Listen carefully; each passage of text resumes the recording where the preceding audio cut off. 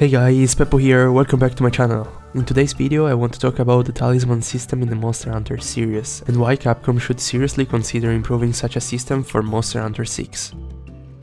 The Talismans appear for the first time in the series with 3rd generation, in Monster Hunter 3. Talismans, since their creation, are basically items that can be worn and grant up to 2 skills, which stack with the armor skills, plus they can have decoration slots as well. In the 3rd and 4th generations, the talismans were always obtainable by mining.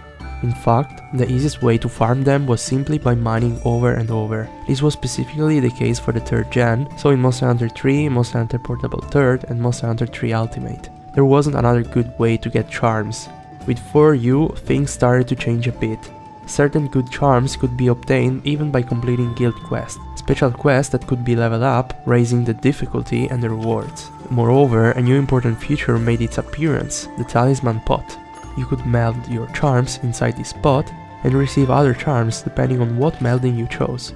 You need specific materials called frenzy shards or crystals to meld your talismans, and such materials could be get by hunting frenzy monsters. However, like in the 3rd generation, mining was the easiest way to obtain charms, and such a method was largely utilized by the community to easily farm talismans, even in the 4th gen. Not much different is Monster Hunter Generations, where you simply went mining and then meld the talismans you found to reroll them. While in Generations Ultimate, other than simply mining, there actually was a faster way which consisted in completing the sub-quest of a particular quest by hunting a Brachydios. In this way you didn't have to mine over and over anymore, but just hunt Brachydios in this quest to get a considerably large number of talismans in the rewards for completing the sub-quest. In all these Monster Hunter games I just mentioned, talismans were random, completely. There was no way to know which charm you would end up getting at the end of a quest. The system was composed of a fixed number of charm tables, containing tens of thousands of talismans each. Every time you load up the game, you were assigned a specific charm table so you could potentially obtain the best talismans from such table. Due to a bug, in Monster Hunter 3 Ultimate, the charm table you were assigned to was decided at the moment of creating the character, permanently, without leaving the player a chance to switch charm tables, other than simply start over with a new character. Outside of Monster Hunter 3 Ultimate's Talisman system, which is objectively the worst system ever conceived, in all the 3rd and 4th gen games we have a talisman system that is completely random and plays a considerably important role in the endgame. Talisman farming, in fact, is the real endgame after you crafted all the armor pieces and jewels you need for your build, so if there is something you can improve in your build, is always the talisman at the end of the day. In 4 Ultimate you also had armor and weapon relics, which is simply another base RNG system for the equipment. With Monster Hunter World and then Iceborne, the talisman system radically changed. Talismans could now get crafted like jewels were back in the old games. The RNG behind this system doesn't exist anymore, but you only have to get all the required materials and then craft or upgrade the talisman you want to obtain. Great, right? Well, yeah, it is indeed a huge improvement from the old games, but obtaining jewels now becomes RNG.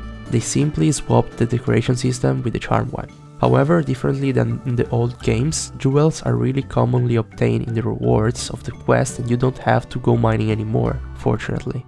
This time the melding pot was used for decorations and other materials. Compared to obtaining a perfect talisman with both skills maxed out and 3 slots, the so-called God Charm, getting an attack boost jewel plus is much more common, but it's always RNG at the end of the day. Things changed once again with the next Monster Hunter game, Monster Hunter Rise. Capcom decided to return to the old system of jewel crafting and swap the systems another time. The talismans returned to be RNG based once again. However, this time around the talismans were not obtainable by mining or as a reward at the end of a quest, but only and exclusively via the melding pot.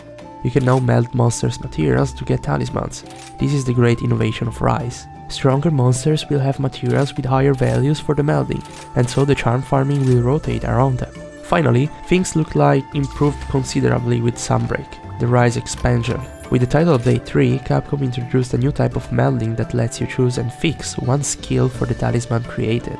This new melding, called Aurora Melding, is the first method that allows the player to always obtain the skill he decided to pick, partially removing the RNG behind the talisman system. You still aren't able to tell what the second skill will be, which level both skills you will get at, and the number of slots, but at least we can choose the first skill. It's still an important improvement.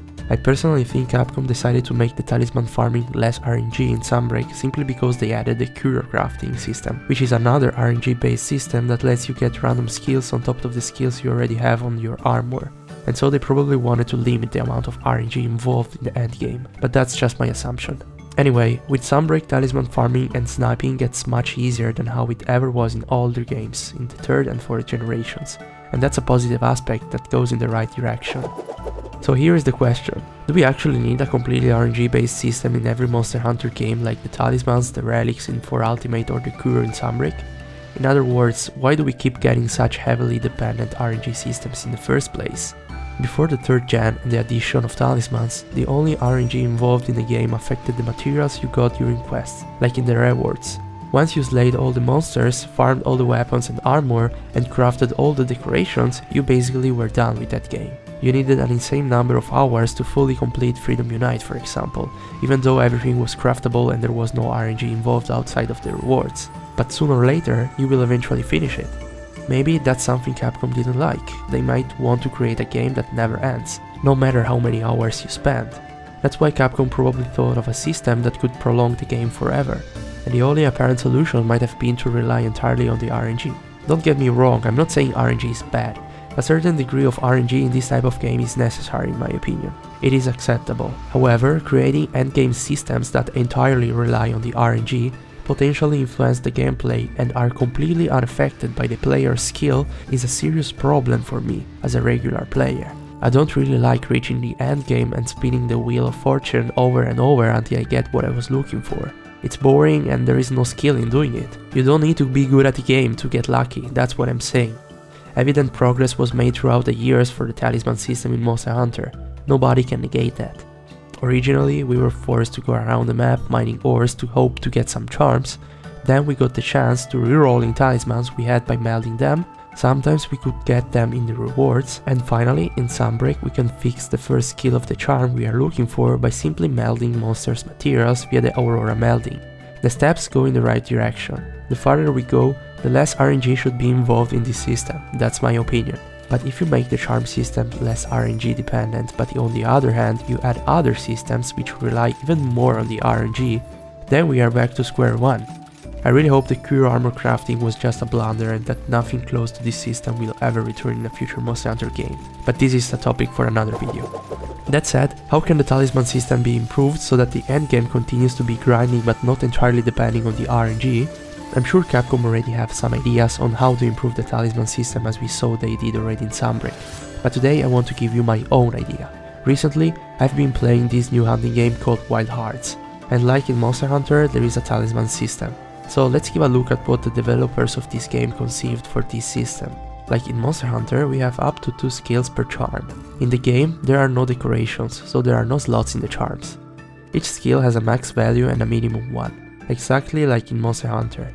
But here is the first difference. Each charm has a cost. You can equip up to 5 talismans, but you can't exceed the total cost of 50. Of course, charms are definitely less powerful than Monster Hunter, simply because you can equip 5 of them at the same time, so it makes sense. The higher the quality of the skill and its level, the higher will be the cost naturally. And here's the first observation that I want to make. Because of this cost, there is no good charm for a set pair of skills. In other words, if we have 5 talismans with the 2 skills we want at the highest values, the cost of the charm is probably gonna be above 10. Which means we won't be able to equip all 5 of them, as we will exceed the cost of 50. This means that even a talisman with such skills but not at max level can still be a good charm, since the cost will be lower, and so we might be able to equip it and stack it with the others. This little aspect is extremely important in my opinion, as you are not always gonna look for the talisman with the skills at the highest values, which means even less powerful talismans will still be as important because their cost will be lower. So this new aspect of the talisman, the cost, is making it possible to balance the talismans with the same skills, something which is definitely not the case in Monster Hunter. If you have a charm with attack boost level 3 and weakness exploit level 1, and then you have the same charm but weakness exploit instead is at level 2, then this last one it will always be superior. Having more valid talismans instead of just a single one that outshines all the others is one way to make the grind less annoying and make it easier to find valuable talismans. But this system wouldn't be much better if it was just this alone. Simply adding a cost won't improve the talisman system of Monster Hunter that much. We need to reduce the RNG behind it as well. And what if I tell you that Wild Hearts does exactly that? In this game, every monster has a pool of talismans that can be dropped. More specifically, each monster has a charms with certain skills that can be obtained after slaying such a monster. It is something similar to the charm tables, but this time each table is assigned to a specific monster. So if you want a talisman with a certain skill, you want to fight that specific monster. For example, if we need to find Quick Sheath on the charm, we know we have to hunt Acnosome, because this monster has a pool of charms that contain the skill we are looking for. Wouldn't it be amazing if charm tables would be assigned to each monster instead of being completely random? The RNG would still be there, because of course you are not gonna get the talisman you want that easily, but at least you know you can get that charm eventually if you keep slaying that specific monster. And even if you don't get it immediately, you will most likely get the talisman with at least one skill you were looking for. But not just that, there's also another merit to this innovative system. It gives value to all the monsters of the game. It wouldn't make sense to slay the same monster over and over, what basically we were doing in Generations Ultimate with Brachydios, or more recently with Narwa and Rise before the title updates. Every monster would be important because it can give talismans that only that monster can give, not the others. To make it fair, they could give a range of levels of certain skills to the low ranked monsters, and then its high ranked version could increase such range. If there are tempered or arch-tempered versions of such monsters, then they could increase the slots you can get on the talismans, for example. Or they can simply allow talisman crafting like in Ward and Iceborne and use this system for the decorations.